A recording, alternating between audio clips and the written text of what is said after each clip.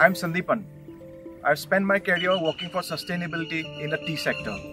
And now here at the Rainforest Alliance, I'm working with tea farmers across Assam and helping them adopt sustainable growing practices. Wildlife photography is my hobby and I'm passionate about nature and wildlife conservation. While working in tea gardens and witnessing life here, what intrigued me the most is the fact that apart from the larger, more charismatic animal species such as elephants, deers, the tea gardens also support a large population of macrofaunal species such as snakes, frogs, insects, and butterflies. Use of chemicals in tea gardens is definitely impacting the wildlife and the fragile ecosystem here. Especially aquatic habitats located near the tea estates are at great risks.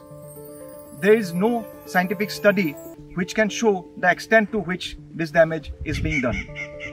Thanks to organizations such as Rainforest Alliance and other sustainability standards, tea estates are now no longer using indiscriminate pesticides and weedicides.